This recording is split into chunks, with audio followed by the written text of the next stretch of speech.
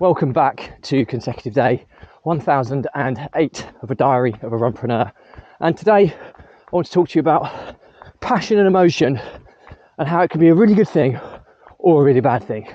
So please do give this a subscribe, share, like and comment, as the more people we get in front of, the more money we raise on my fundraising mission to save the lives of children by attempting the ultimate ultra marathon. All the information about the challenge and how you can get involved is in the link in the comments below.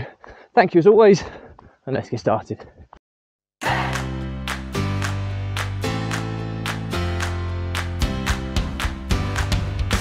So, consecutive day 1008 of a diary of a runpreneur.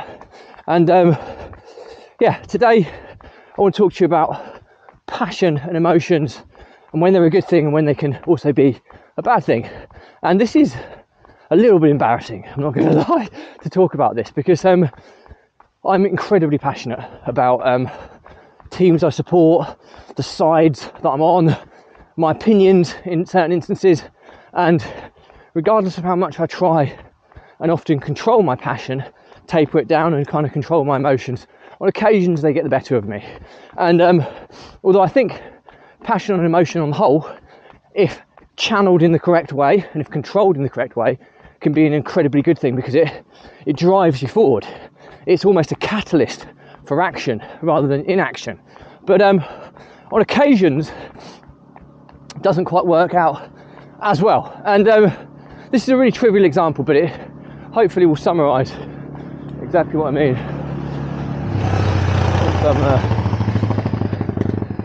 quad bike going past me on a kind of busway. He's a maintenance guy, so excuse the sound. But so what I mean today is that I'm a massive Manchester United football fan, soccer fan, as some of you may know it wherever you are around the world. Biggest rivals to Manchester United is Liverpool, and it doesn't help that my brother-in-law, father-in-law, mother-in-law, even daughter on occasions, wife as well, are Liverpool fans. And I'm a Manchester United fan. My oldest son, kind of a little bit of a plastic Manchester United fan. My youngest son sometimes supports Manchester United. So I'm massively outnumbered here, and not really an issue. But United have a pretty poor record against Liverpool of late, especially as Liverpool have been the better team over the past several years. And this season's the first season in a long time that Manchester United have been the better team, or based on performance over the course of the season, they have been the better team. And Manchester United are actually playing Liverpool at the moment, and it was half time. They went 1-0 down right before half time, really soft goal, and then the second half, straight after the break, they go 2-0 down. I think they may even be 3 or even 4-0 down at this moment in time. Just gonna put my light on because it's getting pretty dark. So rather than sit there and just take the wrath of my father-in-law and brother-in-law, I decided, I need to get out there and go for a run. So took myself out of the situation because I was seeing the red mist, the more ridiculous comments that were coming out of their mouths just to antagonise me. And I'm sitting there, and you know what? We've got a great relationship. My brother-in-law, father-in-law, myself, great relationship. But I just felt, the red mist arising. No matter how much I try and control my passion and emotion, it's just winding me up. And no matter, and then my wife comes and goes, "Oh, you're a bit quiet," and just little comments like that, it's winding me up even more. So got myself out of the equation, come out on a run, spout out my feelings, and ultimately I already feel 1,001 times better. But I feel a bit embarrassed and ashamed that I can't necessarily control that in that environment. I should be able to, and that's my point of today's episode. My passion, emotions are often a catalyst for my action and productivity and ambition and drive. So I think it's great in situations like this where it's trivial. It's a blooming football club that I don't have any direct involvement with. It's sport. It can be a lottery at times. You do get the David and Goliath scenarios. I'm not saying this is one, but when an underdog will beat a better team. I'm not saying that today, by all accounts. I think based on the first half, I think United were the better team, but they went in 1-0 down. It's an injustice because how they come out the second half, can see straight away from sloppy football, and then to be 3 or 4-0, which is almost like quitting in my book. It's just embarrassing and shame, and I think that's something that I struggle with a lot, is pride. I have it's a sin, isn't it, pride?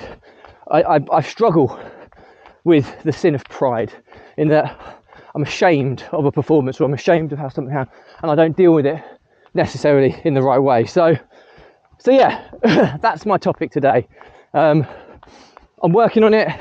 I think if it wasn't my brother-in-law and father-in-law, I'd be able to hide it more, but they know me incredibly well, and they know how to push my buttons a little bit. And yeah, just a poor performance from me, I have to confess. Not my finest hour, but you know what, at least I took action, got out of there, come out for a run, clear my head, and rather than be pathetic and come out with, you know, silly comments and stuff, it's probably a good thing that I came out. So maybe it is a positive that I've managed to remove myself from that situation where past times of old I may not have done that. So, you know, two sides to every coin. But anyway, not my proudest moment, something I'm aware of, something I need to get better with. But at the same time, if I take the passion and the emotion out of me, maybe I take away a lot of my strong points. So perhaps it's something that's just a, you know, kind of collateral damage of some of the traits that I like to think are some of my stronger points. But anyway, that's it for me today. Moral to the story is, I think emotion and passion is good for the majority of times, but there are occasions where it can get the better of you. It can lead you to being irrational. It can lead you being petulant in your behaviour, and I think understanding this is a really, really important part of the psychological aspects of this. If you understand your emotions, you understand your passion, then in a lot of instances you can control it. But sometimes there will be cases where you can't. And do you know what? I don't necessarily think it's a bad thing to remove yourself from those situations when you find yourself in them. So I hope that summarises the episode. But any questions or comments, drop me a line. I'll respond to everyone. Please do give us a subscribe, share, like and comment, as the more people we get in front of, the more money we raise on my fundraising mission to save the lives of children by attempting the ultimate ultramarathon. All the information about the challenge, how you can get involved, is in the link in the comments below. Thank you as always. Stay positive, stay happy, and I'll see you again tomorrow.